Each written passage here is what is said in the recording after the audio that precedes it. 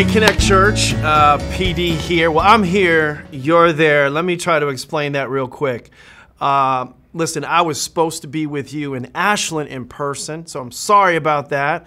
I am stuck in sunny Florida, suffering for Jesus. It's horrible. I know you guys just immediately dropped your knees, feeling bad for me, but don't feel too bad. It's pretty good. But because of the storm there, man, they canceled flights for the whole weekend, so I am coming to you in Ashland this way. And of course, all our campuses, I want to bring a big shout out. Our online campus, I want to say hello to you. I want to say hello to all our Facebook viewers, our YouTube viewers, but in particular, all of our physical locations, the Fram fam, as we like to say, Framingham, and of course, our new location, Tri-County, which is having its practice service today.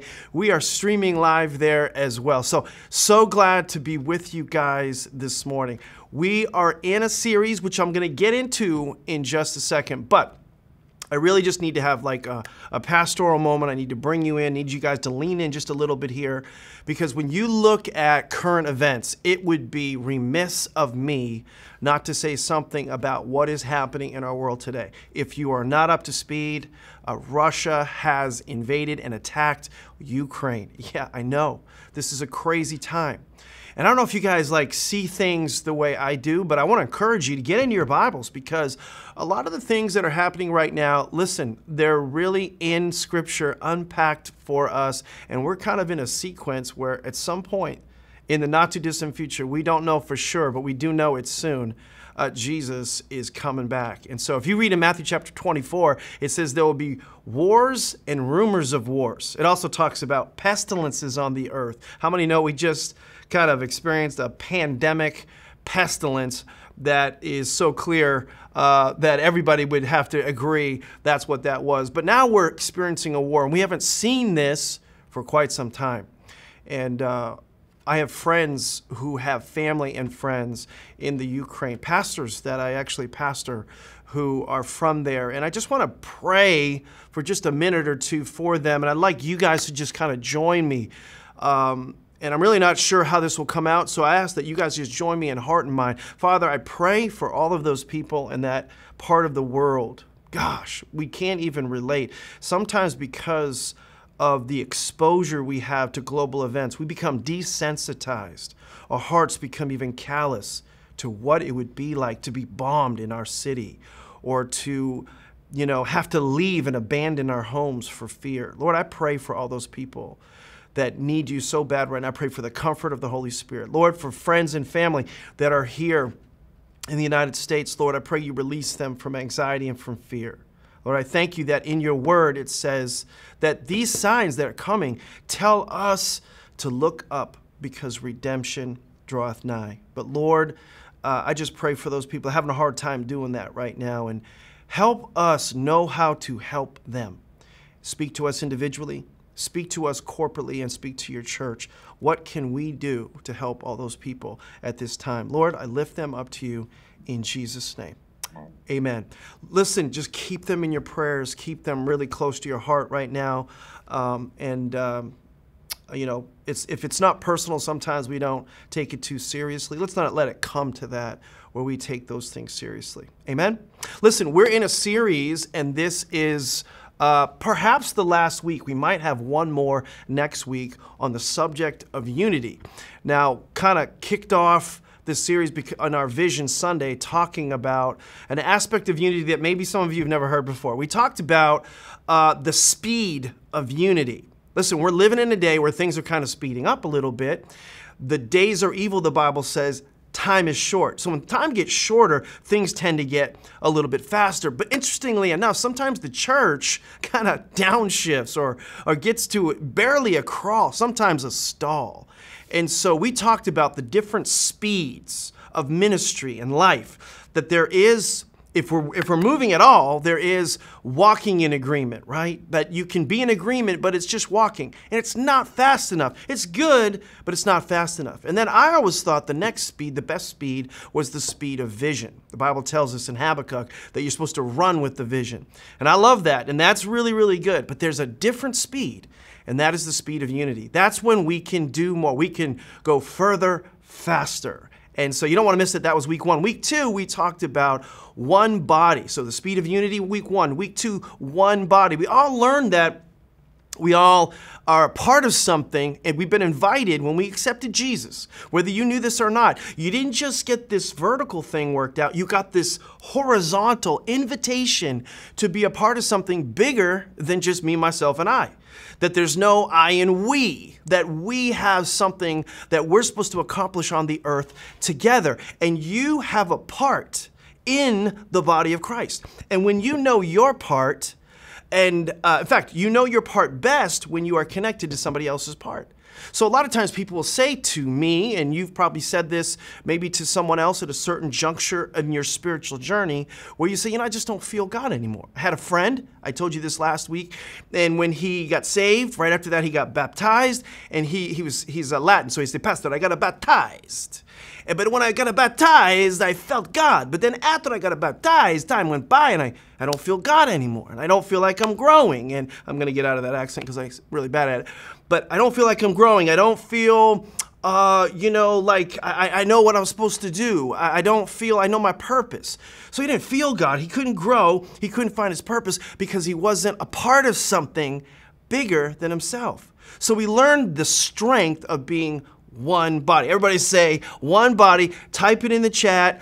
Some of you may want a new body. We'll get that when we get to heaven. But right now we're called to be one body. We are stronger together. So if you're feeling weak in your body, come join with other people and let's accomplish more together. Now, this series is based on a prayer that Jesus prayed. In John chapter 17, he had this prayer. It was called it's a kind of big words, but it's the high priestly prayer, right? And Jesus, in essence, is talking to his dad. He's talking to his dad and he's saying, Dad, I wish that they, or like my wife would say, y'all down here, could be like you and me. Like how we're one, I want my disciples to be one. But he wasn't just praying for his disciples. He was praying for all of us who would come after him. He was praying for you and me to be one. So this whole idea, why would he want us to be one? Because he said, then, when we're one, then the world would know that you sent me. They would come to believe that I am, in fact, the Son of God, the Messiah. That's why he prayed that. And how many know we need that? Because we are living in a world that is not one, it's divided. In fact, there's more divisions than probably any time, certainly in my lifetime. I don't remember seeing more divisions than I see right now. You see divisions, of course, we see them related to the pandemic. We're all kind of exhausted from it. We're tired of the masks. One person feels like if I wear it, it's a violation of my freedom. Another person would say not too long ago, well, that's an affront to my health. We had divisions over how people were handling the virus, how officials are handling the virus, how regions of the country are handling the virus, how the president's handling the virus, and so on and so on. Division, division, division. Division about authority. We don't really see authority the same way right now towards the police. And now, really, in a major way, division where countries are coming up against countries. But disagreement is not new, everybody. Disagreement has been there since the dawn of time. What's the problem is that people are drawing lines in the sand. People are basically saying, listen, if you think that, then I can't be in relationship with you. I can't work with you anymore. You're going to have to work someplace else. I can't go to the holidays with you anymore. I can't, do life with you. I can't go to your church anymore. The lines that are being drawn are what is new. Disagreement isn't new. We just can't agree to disagree anymore and still be in relationship. And that attitude, I would submit spirit, has creeped into the church of Jesus Christ, where I think, first of all, I think it breaks the heart of God. Because I think God is like, listen, if there should ever be a place where we could model and we could message unity, it ought to be the church. Can I have an amen from somebody out there? And so here's what I believe, kind of as an opening thought, kind of a contributor, and this is like a physical principle, but it's really more a relational principle. So I know you'll see it through the physical first, but distance creates opportunity for division. See, if we're to be one, husband and wife are to be one, the Bible actually refers to the husband and wife in the book of Genesis as like ish and isha, but it means hand in glove.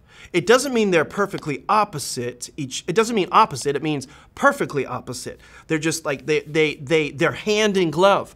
But when husband and wife are separated, that's when it opens up the opportunity for division and all kinds of things to come in to create a lot of conflict and problems. And so now you have in relationship, for example, in this principle, you have suspicion comes in. You have people that have questions. Now, questions in and of themselves are not bad. In fact, questions are good. But the attitude behind and the spirit behind the questions, that becomes the problem. And you have a different basic assumption.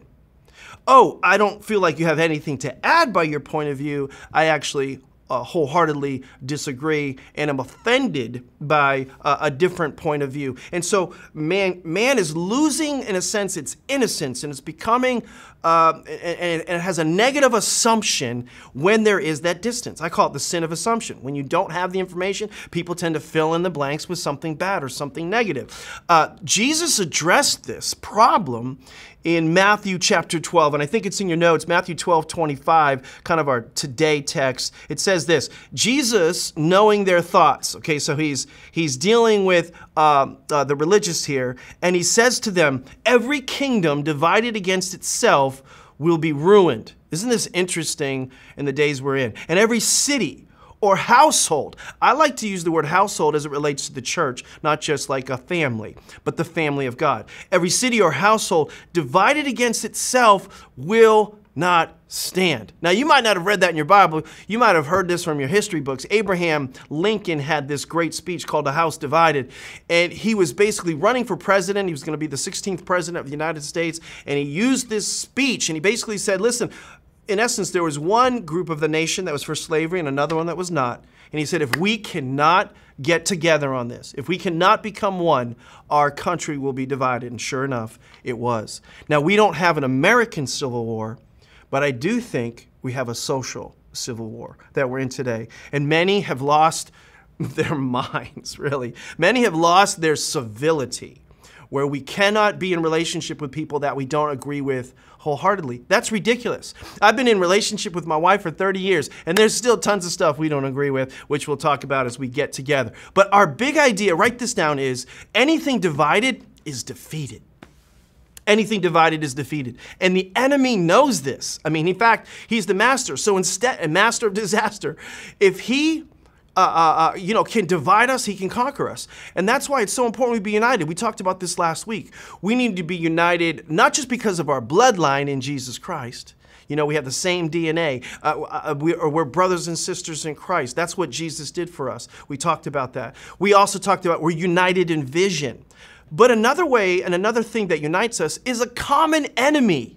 A common enemy. And Satan is trying to deceive, and he's trying to distort truth, and he's trying to get us to assume the worst, and he's ultimately trying to divide us as the body of Christ. And as we proceed, and I'm contextualizing this for Connect Church because we are moving and we are multiplying right now. We're launching a new campus. Come on, somebody.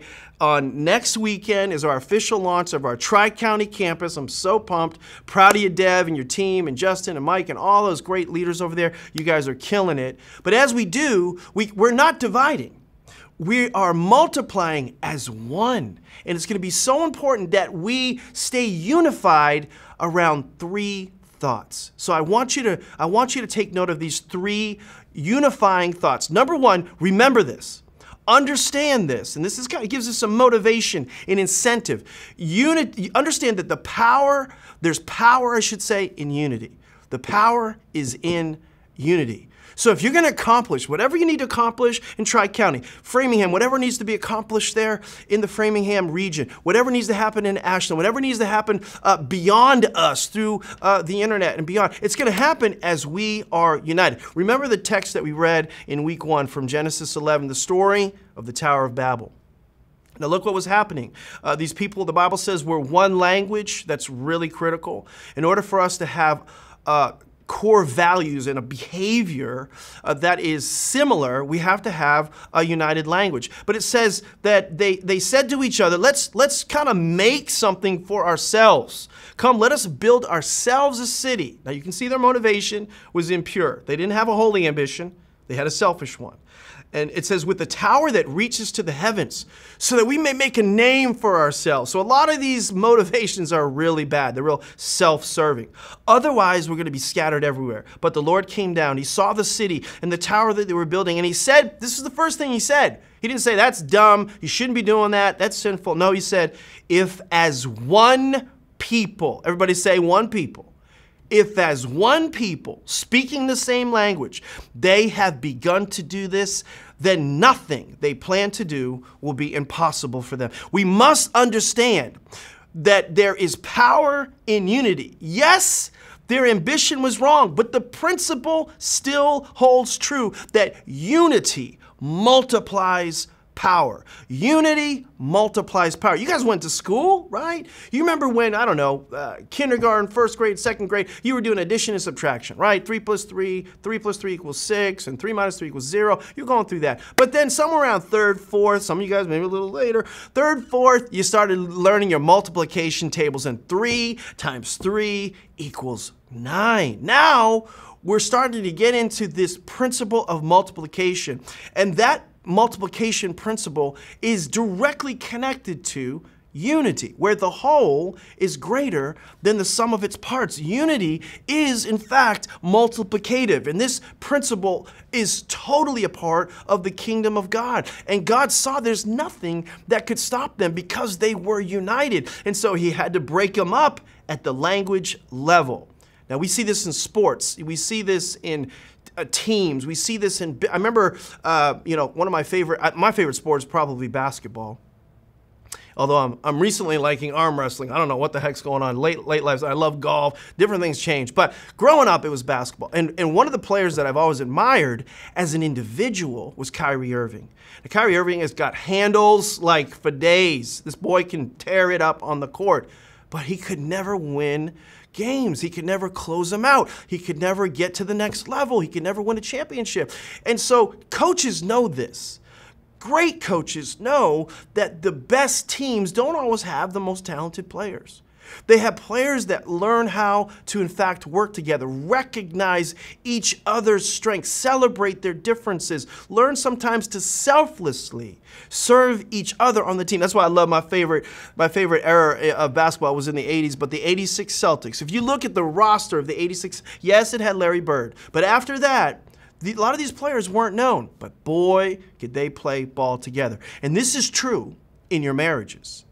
This is true if you cannot learn to come together and be united. This is true in business. This is true in teams. And this is true, guys, in Connect Church. We've got to learn how to come together. It's like just a little while ago, some of you guys know I sold my house, you know, riding the market. Couldn't pass it up.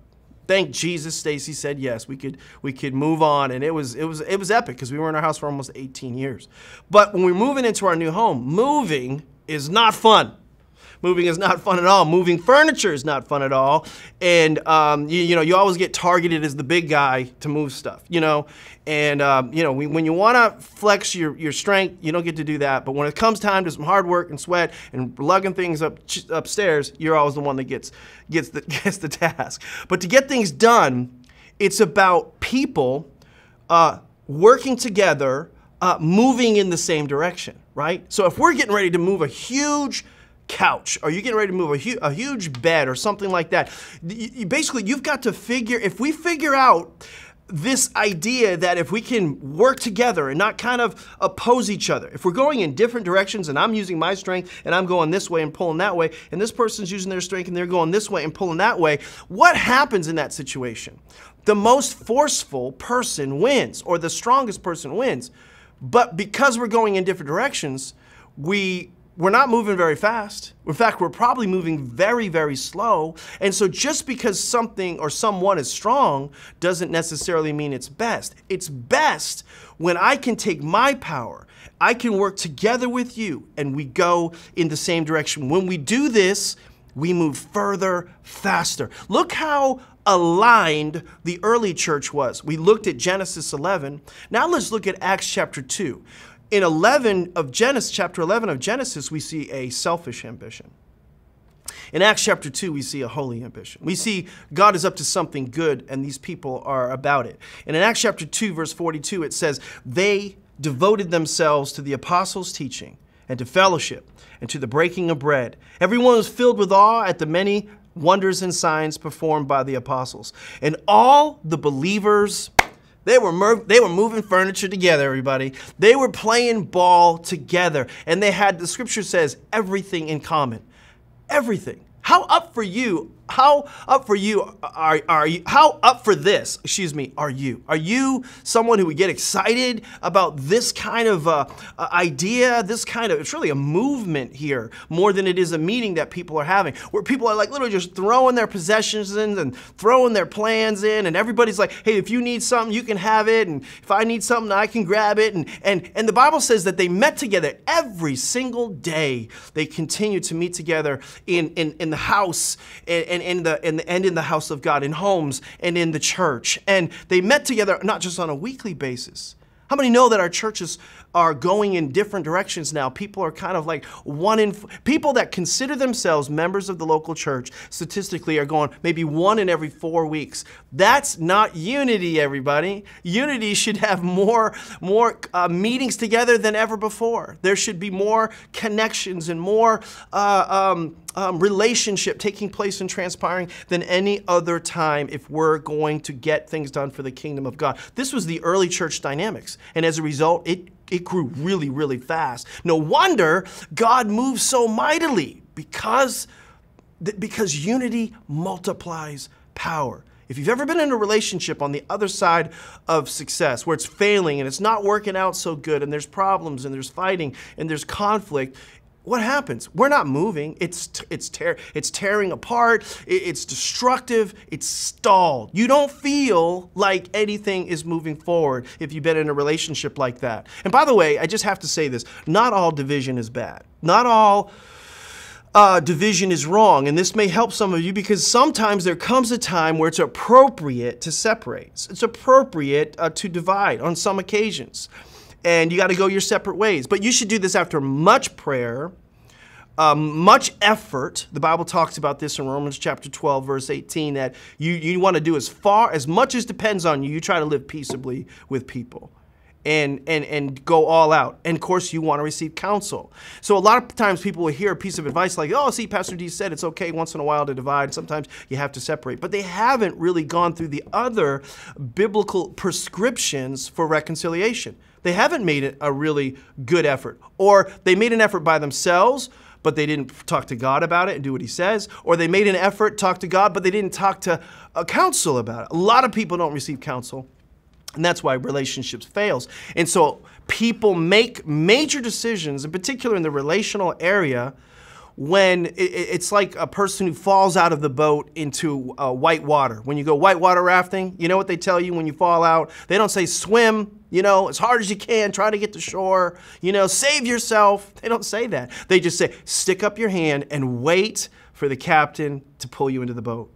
And see, sometimes we're making major decisions over something that's really important to the heart of God, and that's relationships, and we're not following his lead. The second unifying point I want that brings us together is you have to embrace the diversity of unity. Embrace the diversity of unity. Now, in heaven, it's going to all be figured out and all be worked out. The Bible talks about this in Revelation chapter 7, verses 9 and following. I'm going to skip into it a little bit, but it says, when you're there, people are going to be there from every nation, from every tribe and people, and I love this, in all the different languages. So there's never going to be a better place, a better representation of unity than in heaven. But God wants us to have a little bit of heaven on earth. Come on, somebody, in the church of Jesus Christ. So, has it ever occurred to you that in order for there to be, there must be diversity, there must be diversity for there to be unity? In other words, if everybody's just, if there's no diversity, then there's no need for unity because everybody's just the same. Everybody's just the same. What the heck would we need unity for, right? So unity, sometimes we understand it best by looking at what it's not. It's not surrendering, your opinion. You just can't have an opinion. You can't have a political view or beliefs, or you have to have the same personality, right? Unity is not uniformity. Everybody's the same. Unity is not union, where we have to stay, we're just connected, we're tied at the hip. No, unity is not, and I want to remind you of our big idea in this series. Unity is not sameness of person, it's sameness of purpose. See, if we don't have a common purpose as a church, there will inevitably, eventually be conflict. And lots of it. So that doesn't mean you check your brains at the door. That doesn't mean that the different things that you bring to the table, you can in turn bring to the table. No, in fact, when you have a common purpose, then you gain, not lose, from your differences. See, a lot of times couples fail because they're competing over their differences, not celebrating their differences. This was one of the biggest problems in Stacey and I's marriage in the first part of our marriage. Now, 30 years married now, right? And I always say it's been 20 awesome years. So do the math. There was some bad years in the beginning. She's got a different equation there. I think I was having more fun for longer. So she might say 15 years, but whatever. All right, you check with her on the math. There you have it. We have differences. But we have differences in everything. We are so different from each other, okay? I can't enjoy a sandwich until I clean everything up before I eat the sandwich. I've got to put the mayonnaise away. I've got to wipe down the dishes. I mean, seriously, clean them all up. I want to sit down in like what I would call peace. Okay? Now my wife's like, this is a beautiful sandwich. She makes her sandwich and she gets right after it. The kitchen can be what I would consider a disaster. She would just consider a temporary disruption. We're different, okay? And we're different in how we look at the lawn. I want the lawn in straight lines, and I want my car immaculate. She could care less about the lines. Did you vacuum the house? And my car is just creatively organized. We see things differently. We have different hobbies. We have different, I like loud music and fast driving. She likes it quieter, and can we please slow the heck down? We're extraordinarily different, and I've learned over time that those differences are what make us strong. It took me a long time to figure this out. Like, my wife likes to do stuff when we go places. I like to just chill, okay? But I spent a lot of time in the beginning trying to bend her differences to mine. Instead, I've learned that God put her in my life, not for me to make her more like me. God knows we don't need more of me. We need a lot more of Stacey.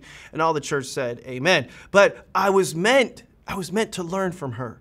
And she was meant to learn even and gain from me. And when I got that into this thick, skull, life began to get better. We became one. We began to multiply our power. Through our diversity, we experienced unity and new facets of life that I would never know if it were not for my wife. People and places and things and relationships and views and intuitive insights and all spiritual revelations, all because I learned to celebrate our differences and stop trying to make her the same person. We have a common purpose, but we don't have to be the same person. And there's nobody, by the way, just as a shout out to my boo, there's nobody that's introduced Jesus more to me than you. And so I thank you for that. So what do we do in this cultural timing that we're in as a society? The Bible's going to give us some instructions in Ephesians in just a minute, but I think we got to learn to kind of like maybe close our mouth a little bit more, be a little bit more humble, be a little bit better at listening. I heard one person say that loving people feels like being heard. Loving people feels like being heard. I think we're so quick we're not even listening to what people are saying.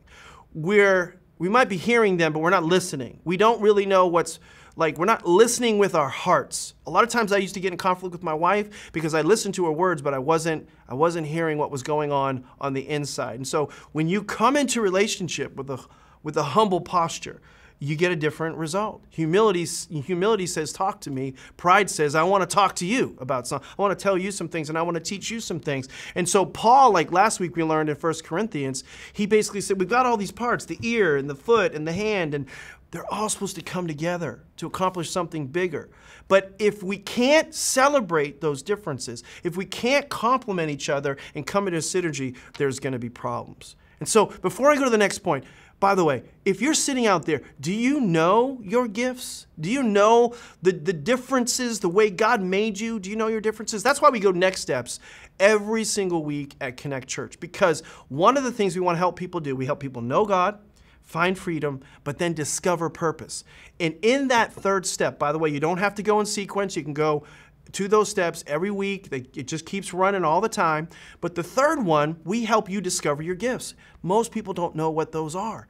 When you discover your gifts and then you connect it with other people's gifts, you will feel God, you will grow, and you'll find your purpose. Now, last unifying thought, number 3, write this down. You have to accept the gift of unity. I know that's kind of different, but unity is a gift. It's first a gift from God. Now, I want to kind of come back to something we talked about last week a little bit a different way. We addressed one of the #1 problems in our society today, and one of the things that keeps us from functioning as one body is this autonomous predisposition that we have, in particular in America. It's like, you know, it's my body, I can do what I want to. You know, I'm large and in charge. I get to do what I want when I want. That's what it means to be autonomous. Now, we're living in a culture that is simply saying that underneath that, let's say, motto or mantra that people have, underneath that or behind that is people have in our world today, outside of Christianity, they have this belief that human beings have this capacity inside of them to kind of change things. If we could educate ourselves enough, if we could employ a certain plan or program, if we could, you know, just get these people out of this environment and put them in this environment over there, if we could just listen to each other better in the United Nations, we would have peace in our world.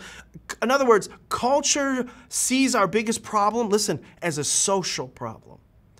Culture sees our biggest problem as a social problem. We got to work harder at understanding each other, and we got to have these peace talks, and we got to have some more empathy in our world for one another. And if we did, these problems would be resolved. But listen to me now carefully, if you are a follower of Christ, you cannot and must not subscribe to this point of view, because this is what we believe as Christ followers, that because Christians recognize that all sin stems from a broken relationship. All sin stems from a broken relationship. And man, we, in and of ourselves cannot repair it. We are incapable of repairing this broken relationship outside of ourselves. More importantly, someone outside of ourselves has to help us with this sin problem that caused this broken relationship. And it's greater than you and me, and we cannot overcome it on our own or in our own individuality. And so you can't educate yourself enough. You can't get it through some social program, through some charitable experience, through counseling, through therapy, some understanding, some insight. No, to have peace on earth, it's not going to happen. If you think that, you are, survey says, exactly wrong. Exactly wrong.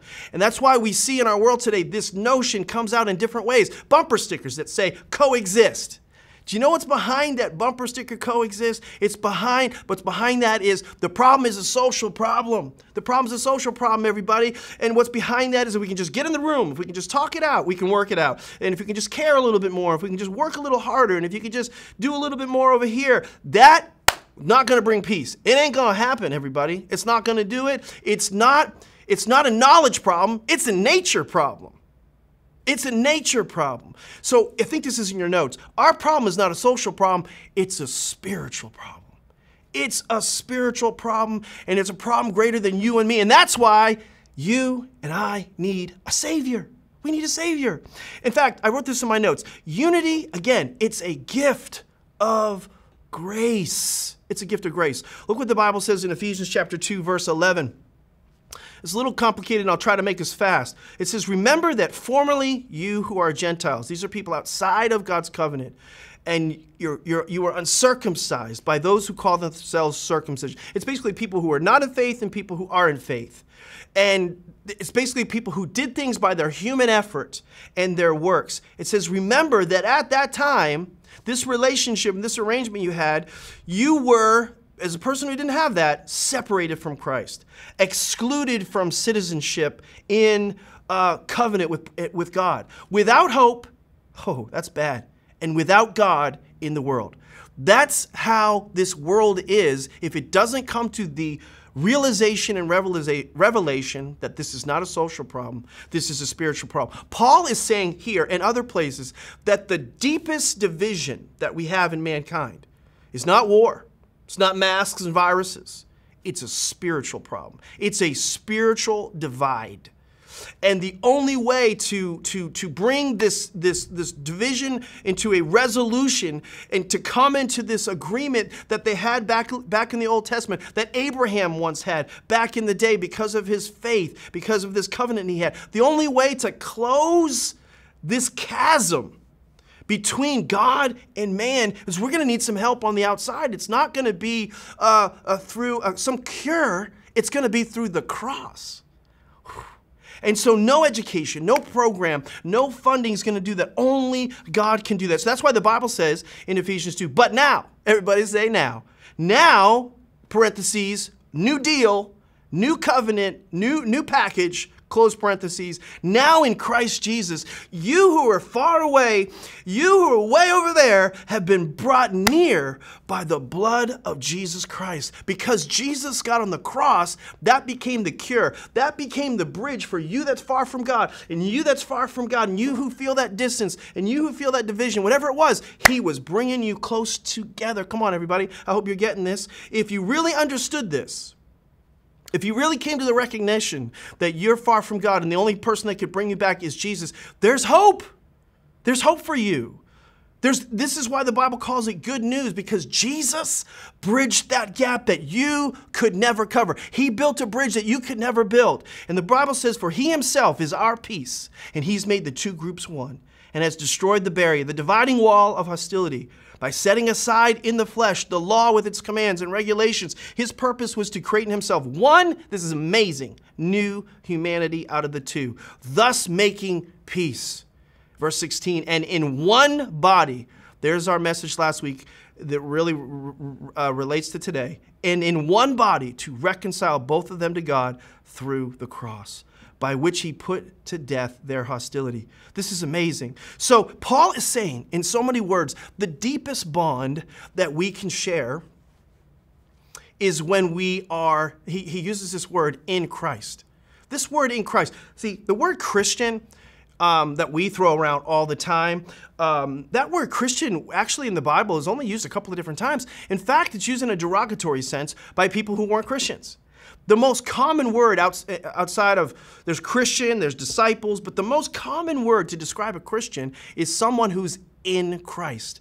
It's a relational term. It's someone who's been united with Christ. They're in Christ. That's what it means. And so therefore, when you come to that realization that you are now in Christ, there's a response. And what it means is now, before you're an American, before you're a Republican or a Democrat, before you're a business owner, before you're a man, before you're a woman, you are now, this is what you got when you became a Christian. You are in Christ. And we carry all these categories into our life. We come from different demographics. We come from different parts of the world. We come from different cultures and experiences. But the thing that Christians should have that unifies them most is that we are in Christ Jesus. This is a huge concept. And if you believe this, you wouldn't be so prone to identify with different groups. All of those things, all of those ideas, all of those opinions, as a person who's in Christ, eventually you bow your knee to those things, because you are first a citizen of another kingdom, of another world. You are first a part of something bigger than that. You are first united with a similar purpose. You are first connected to Christ. And so at some point for us to be united as a church, Should I not talk about this again, you're going to have to come to the point where you as an American, you submit and you surrender your views.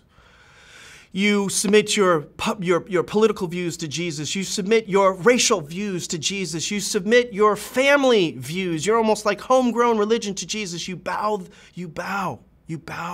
and you get on your knee and you say, what does love require of me? What does Jesus require of me? What would Jesus do in this situation? How would Jesus respond? And when we as a church get there, where we're on our knees like that, together in Christ, we're united. Now we're a united church because we are first in Christ. I'm going to ask that the worship team come to all locations, come to the front, and we're going to pray in just a minute. But I want you to remember something before we transition.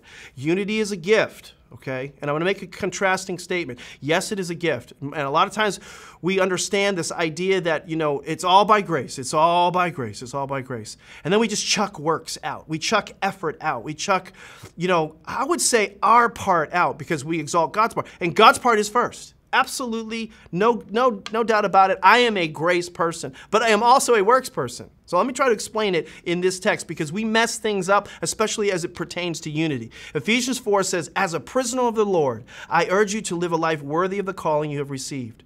Be humble, be gentle with your spouse, by the way, with your parents, in your workplace.